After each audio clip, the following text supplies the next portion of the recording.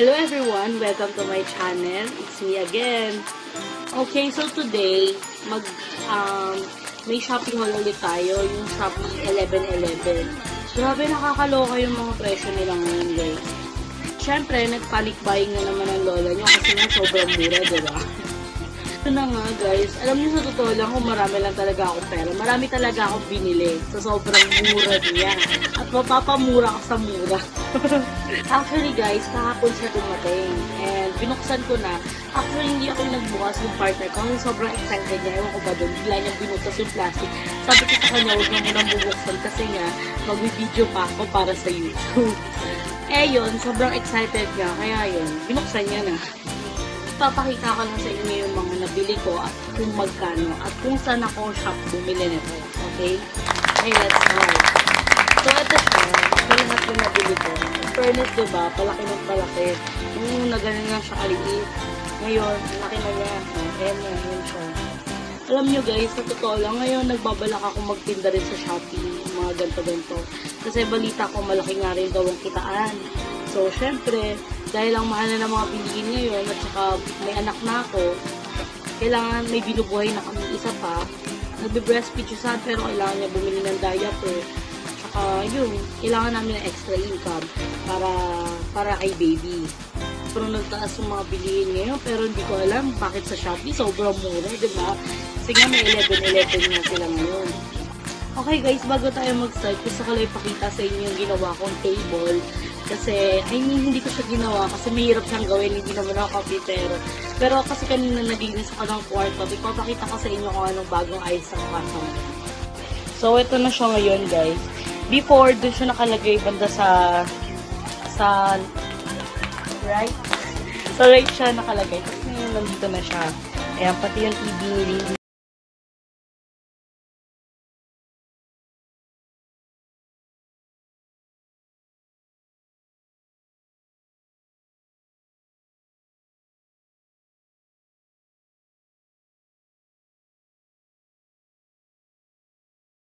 Dyan yung mga ginagamit ko sa aking pag-makeup. Okay.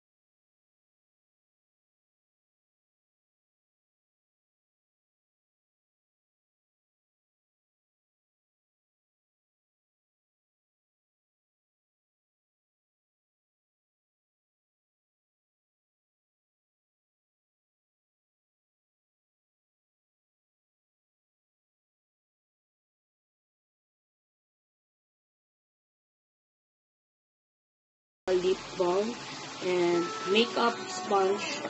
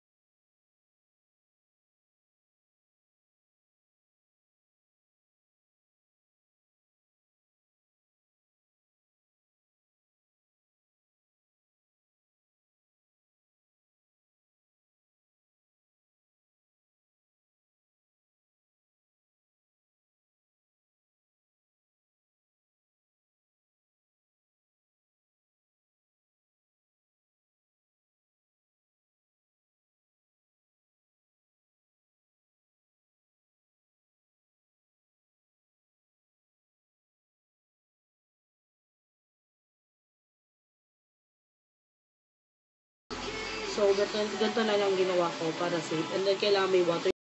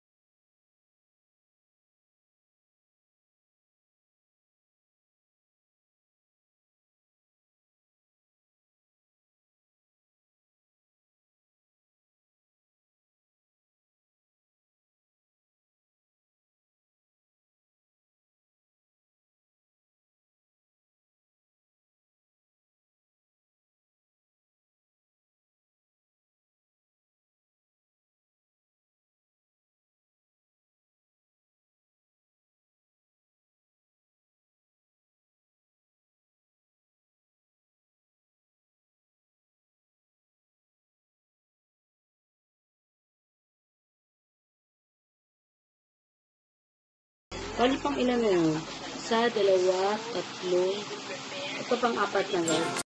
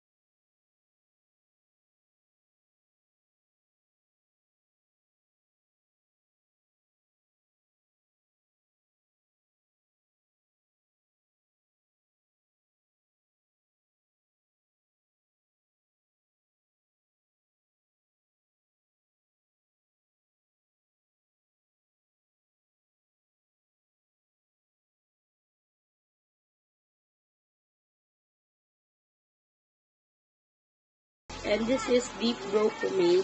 So, I don't know how to use this, pero pag-aaralan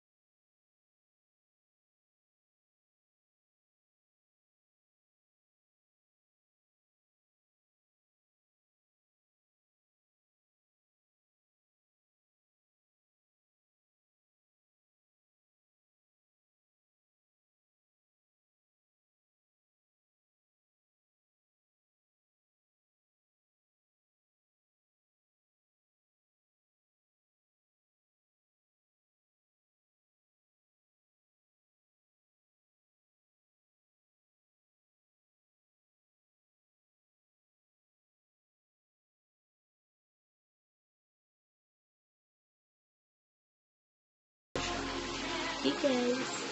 Guys, ngayon sasabihin ko na sa inyo kung magkano yung presyo ng mga